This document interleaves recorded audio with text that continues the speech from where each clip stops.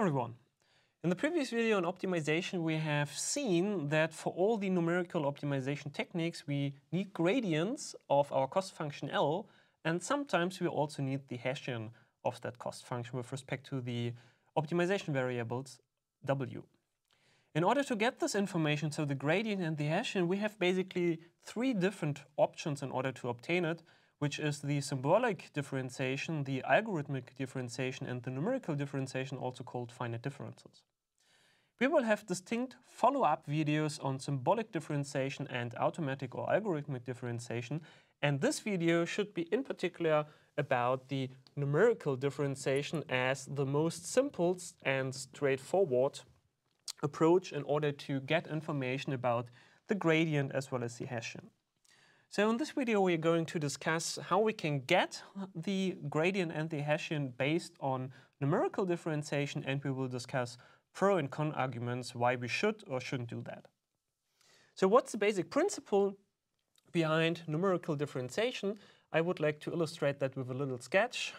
So let's say we have a cost function L of W, which has, for example, such a cost landscape for some parameter Wi.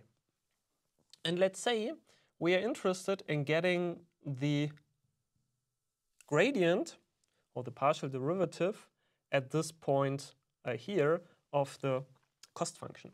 So what we actually want to have is we want to have the tangent in this point, which would be one element of the gradient for the gradient of L of W. And the finite differences now try to approximate this tangent by a secant. So what we do is we go a little step, for example, forward. We call that step size h. And what we do is we evaluate the cost function also at this point here. And what we do is we calculate or determine the secant through these 2 points. So through our evaluation point where we actually want to get the tangent from, so the partial derivative, and the forward point by the step size h.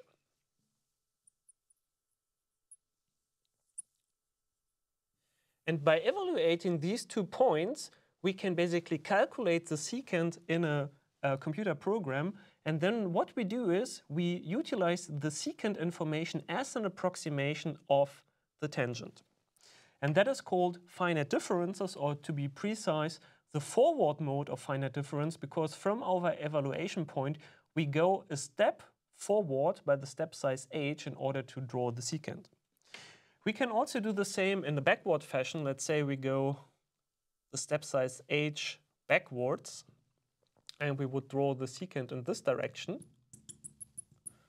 So that would be the secant in the backward mode. That was the secant here in the forward mode. And we could, of course, also utilize that in order to approximate the tangent. And even we could, in the so-called centralized variant, I will not sketch it due to space constraint, but we could also calculate the line between these 2 evaluation points at plus h and minus h, which would be the so-called centralized approach of finite differences. However, the key element of all 3 methods is that utilizing a certain step size, we will use secants through 2 points in order to approximate the tangents as elements of the gradient, or if we do that twice, of the Hessian.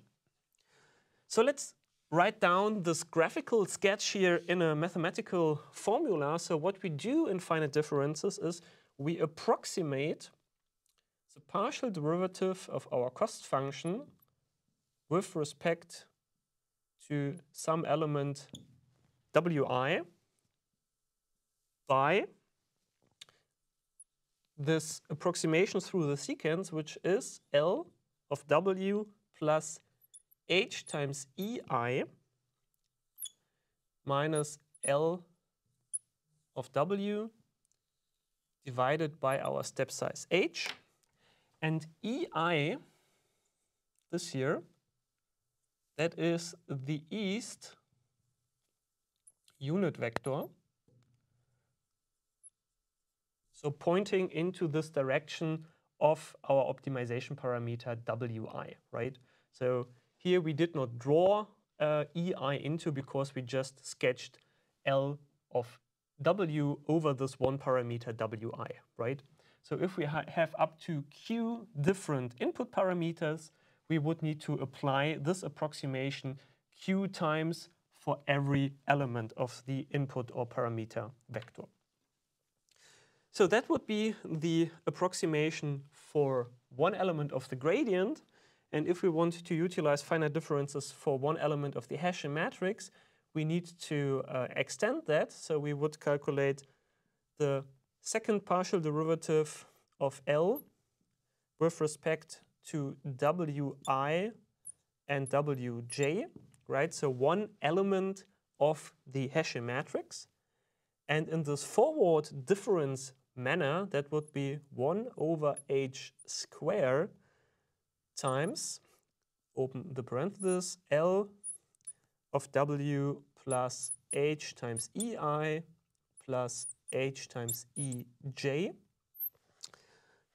minus L of W plus h times EI minus L of W plus h times EJ, and last but not least, plus L of W and close the parenthesis.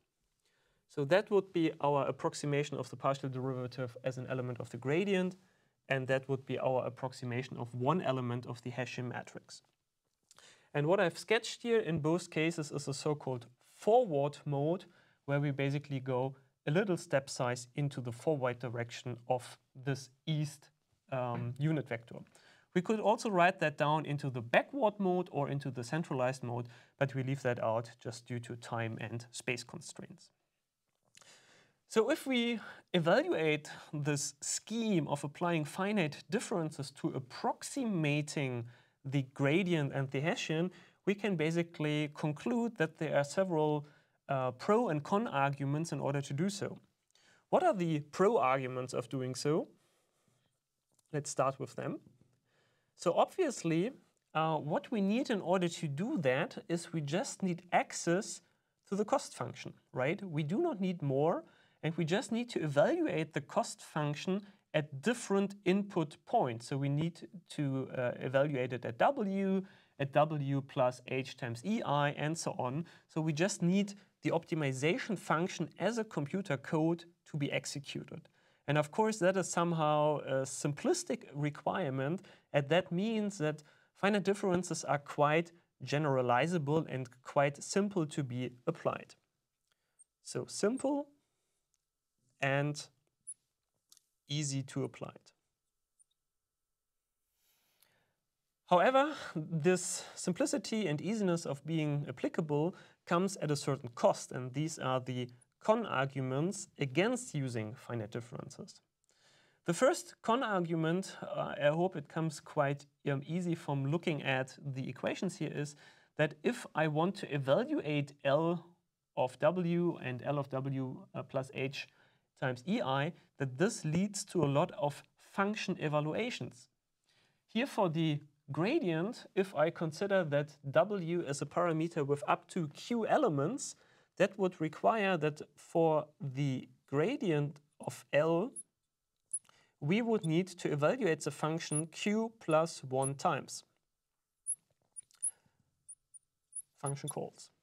For one element here of the Hessian, or for all elements of the Hessian to be precise, so the Hessian of L, we would even need Q squared plus 1 function calls in order to do that.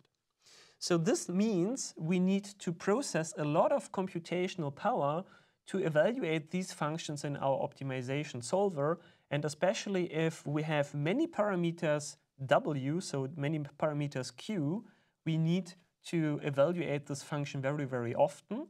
And maybe if L is also costly, so if there is maybe some numerical model underlying, like a partial differential equation, that will need a lot of computational power. Moreover, this is just an approximation, right? So we approximate the partial derivatives by the finite differences, and that means we will have certain error. And there are two sources of error. The first error source comes already quite visible from this little sketch. That is, if I use the secant in order to approximate the tangent, there will be some truncation error due to this going away from our evaluation point. So we have the truncation error as an error of approximation. We have another error which comes from evaluating these gradient information, Hessian information based on a computer, because a computer has a finite possibility of numerical approximation. So that means even if I make h very small, that will lead to numerical rounding errors because I'm going into the limits of the numerical precision the computer can deal with. So even making h very small will not lead to an accurate approximation because then this rounding error goes through the roof. So therefore, any finite difference approximation of the gradient and the Hessian comes at the negative cost of accuracy, or lacking of accuracy. So therefore, the finite differences approaches, although it's quite simple and easy to apply, is normally not the go-to approach in machine learning or optimization approaches for dynamical system identification, because due to this approximation errors and computational demand. So that's why in the follow-up videos we will look into the alternatives, which are symbolic differentiation and algorithmic differentiation, to see what possible advantages or disadvantages these alternatives have in comparison to finite differences. Thank you for watching and seeing you in the next video.